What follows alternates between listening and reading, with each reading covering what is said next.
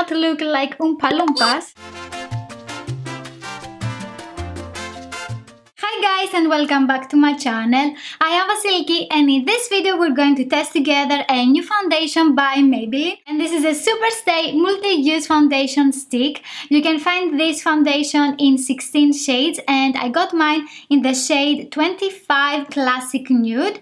In the American website you can see that there are available 16 shades, and in the German one I found that there are 8 shades, and also the names of the shades are different. They claim that you can use this foundation stick as a contouring product, also to highlight your face, as a foundation and also as a concealer. You need 3 shades if you want to use it to highlight, contour and also for foundation. I only have 1 shade, so I'm going to use it as a foundation and as a concealer. The price of it is €9.95 and we get 12 grams of product. On one side of the foundation we have a sponge that it is glued into the packaging.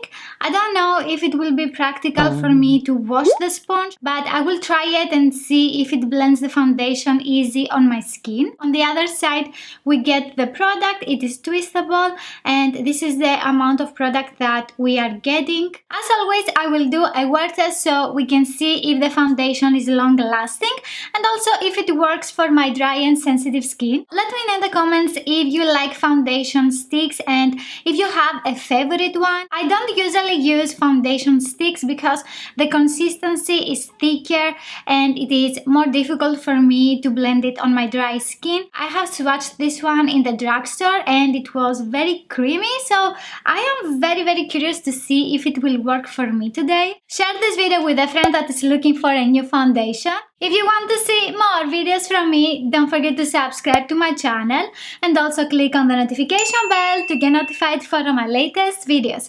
And without further ado, let's get started with the review.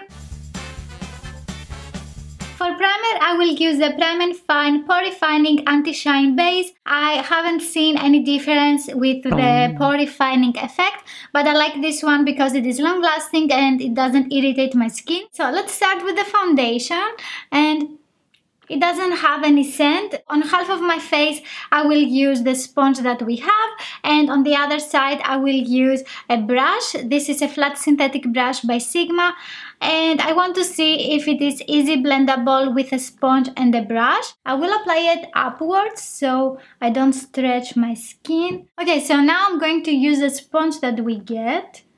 Okay, I think it doesn't work. It removes the product from my face, and I think I had a lot of product. So this is not very practical because it is small and not very easy to hold on your hands. I think the reason that it is so small is because they also want you to use this one for contouring, and this will work very nice for contouring or highlighting your face.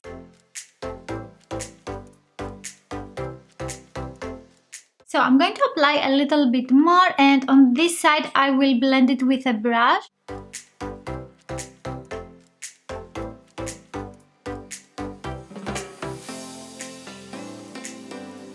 I can blend the product with a brush very easy, but I don't like that it's not looking very natural on my skin because I think I need to press the product into my pores. I don't like it how it looks in this area. It doesn't look smooth and blended. I want to build the coverage with a damp sponge that I have and see if I can make it look more natural on my skin.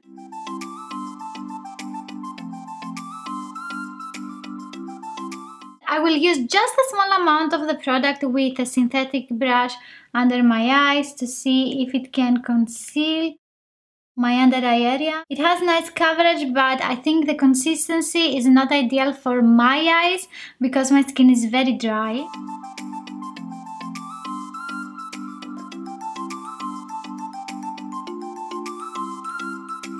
I will apply some more on this area that I have a pimple. It's not as visible as before.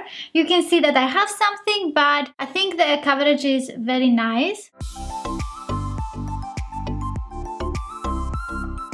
About the coverage, it covered my veins, my discoloration, my pimples that I had today, and also my under eye area. The finish is semi-matte, it's not completely matte, and it's not very sticky. Most likely I will not need a lot of powder to set this foundation. I think the best way to apply and build this foundation is with a damp sponge, and I also didn't like it with this specific brush. Maybe with a buffer brush you will have a more natural finish, but with this type I didn't like it. Let's see the consistency, how it feels. It is like silicone-y, it's not very thick, it is very creamy and a little bit slippery, so that's why it was easy for me to blend it on my skin. It doesn't feel heavy on my skin and it is very comfortable. I don't feel that I have something on my skin. We can see that it is creasing a little bit on my fine lines, also on my under eye area, and a little bit on my smile lines. If you have fine lines, that's what happens, guys. And I will blend it first and then apply my powder, so we will see if it will crease again after powder. It's not oxidizing. This is the foundation in the beginning of my application, and I applied some more now, and we can see it is the same color, so it didn't oxidize. And I like that because we are going to have the shade that we see and not something darker. We will not look like Oompa Loompas. And on top of it I will apply Fit Me Concealer by Maybelline in the shade 10.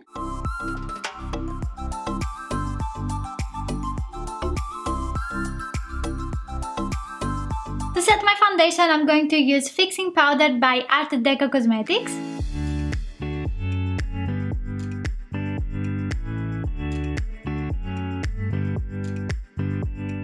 Hi guys, it's been 9 hours and let's see what happened with the foundation. As we can see, I am very shiny. It looks like greasy. So on this pimple that I have here, the foundation is clinging around it. I don't like how the foundation looks on this area here, on my enlarged pores, and also on my forehead, on the T-zone. It looks very greasy and you can see all of my pores. My pores look exaggerated and I don't like that. On my forehead, as you can see, the foundation creased. I am oily all over my skin except this area here that most of the times I am not, but on this area and especially on my nose is very oily. It is comfortable on my skin. I don't feel that I have a heavy foundation on my skin, but I don't like how it looks with some blotting paper or a tissue. I am guessing that